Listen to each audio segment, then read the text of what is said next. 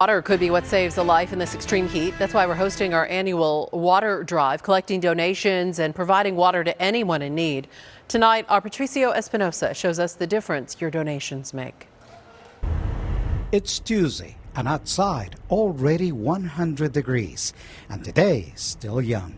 As we drive around, the streets downtown are practically empty, but nearby we see how others like those without shelter are finding shade anywhere they can.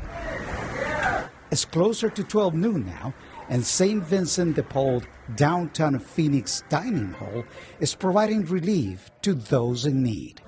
Besides food, the #1 commodity, water, and anything else to keep you hydrated. How you doing, my friend? You think that's going to keep you cool? It better.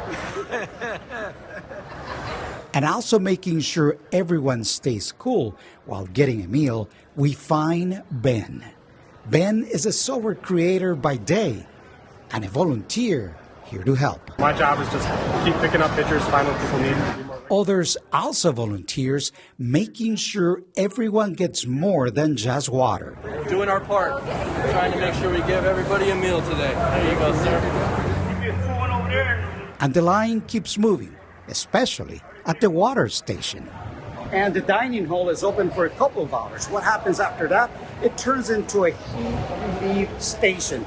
That means a little bit of shade, a lot of water, and just a place to cool down. But after 5, unless you're able to secure a bed at a shelter, many tonight will be back on their own.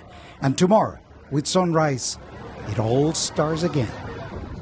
In downtown Phoenix, at 102 degrees now, Patricio Espinosa, ABC 15, Arizona.